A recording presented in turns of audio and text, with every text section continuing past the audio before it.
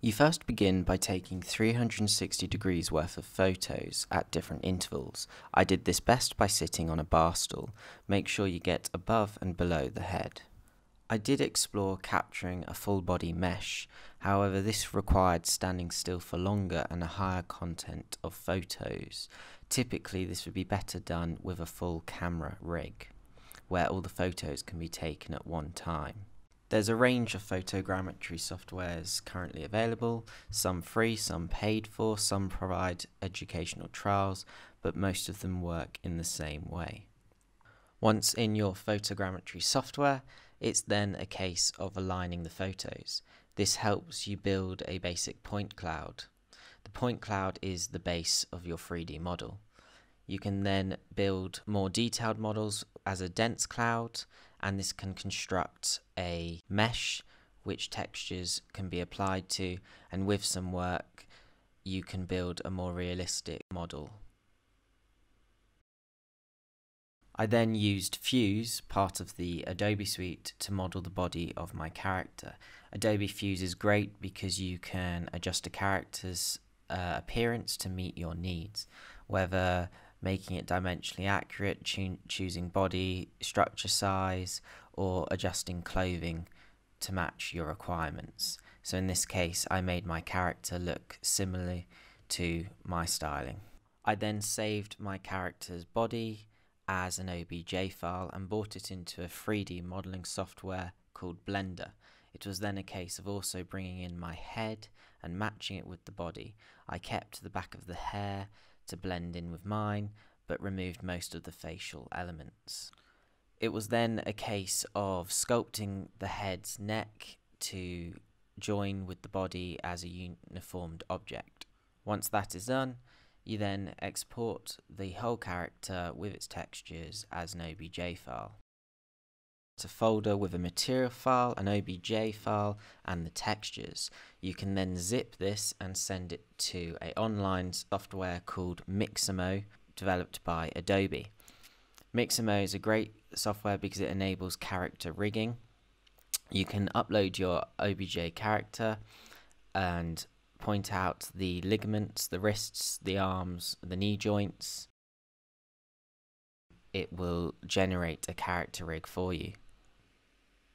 Mixamo provides a range of different character positions, stances and actions which you can adjust to meet your needs. So let's just preview a few here. You've got an idle standing position that shows a bit of motion to help your character look real. Once you're happy with your character animation, you can then download it. I would choose a Collada format, which is better for web or applications, and you can choose to download it with the skin and at what frame rate.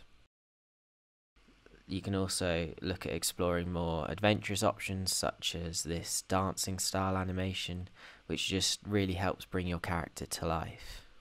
It's then the case of opening up Xcode, a free app development platform by Apple. I will provide all the code linked with the video, but this code's actually copied from another video on how to animate characters online, which I will provide all the references to below. Effectively, you need to bring in your Collada file with its textures and then change the reference links in the view controller. Also make sure you adjust the scale. Then you can open up the app and trial it on your phone, viewing your 3D character in augmented reality. Here you can see my clone in life-size scale and all the detail ranging from his face to his clothes and his shoes. I also made a version where my character is really small, and when you tap him he chooses to dance around, do something a little bit fun, and then returns back to his normal standing position. Cool. Now this was good if you wanted to load 3D AR data from the installation of an app, but I thought, wouldn't it be great if you could load AR from the web browser? So I started looking into AR.js and A-frame. There's a great GitHub repository providing all the instructions on how to do this. I'll attach a link in the description. Effectively, within the web browser, a marker image enables the loading of the 3D data. Additionally, if you embed a QR code in the marker, you can then also load the web page from any QR-enabled camera on a device. AR.js is supposed to be really simple and only really consists of 10 lines of HTML code. All you really need to do is change the reference 3D file that you're linking to. One of the first things you need to do is open a GitHub repository and upload your object file with its material file and all attached textures. This gives you links to connect to within your HTML code. So for example, if we view the object file as a URL, you'd go click view raw, and then there you have the URL. When trying it out, I found a great codepen.io by Pavel Laptev, which enabled additional features such as rotating the model and zooming in or scaling. So I worked on top of that, and I attached the link to my codepen in the description. In the HTML, you can see the OBJ and material URLs being referenced to load the data, and I also then worked to change the scale appropriately as well as the rotation of my model. Some unique code that I added was also a link to my personal website, so this could almost act as a mini CV or business card that you could send out to someone and then they could click to see more details on the person.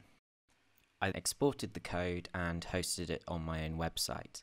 The extra thing you need to do is generate a QR code for that web page, and you can embed that within the marker. Now for the exciting bit. Let's say you're watching a video on YouTube, like this one, and you suddenly see the hero marker, and it says scan me. You simply hold your phone up to the marker in the camera mode. A link pops up that directs you to visit a website. Visit the link, and then it brings you into the Augmented Reality browser. Tilt your phone horizontal and allow camera access. And there you go. Point the camera at the marker and you've got Augmented Reality right in front of you without downloading anything. And anybody can do it.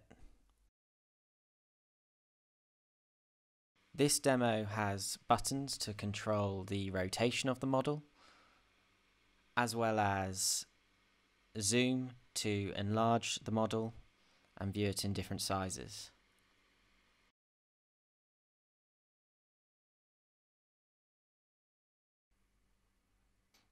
Awesome.